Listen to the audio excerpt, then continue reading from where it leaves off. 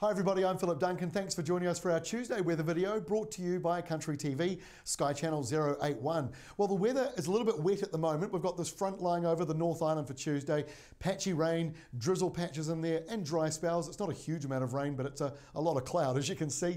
That's why it's a pretty miserable day, a bit gloomy, but it will clear up as the day goes on. And you can see the South Island not quite as cloudy as the North is.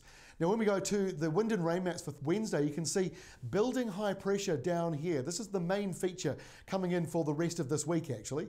Now I won't talk too much about next week or the weekend. There are a couple of lows coming in for the weekend and a subtropical one for the first official day of spring, the meteorological day of spring, which is the 1st of September, next Tuesday. We'll worry about that in a couple of days' time. In the meantime, we've got a southwest flow for Wednesday, which blows away those showers and the clouds as the day goes on.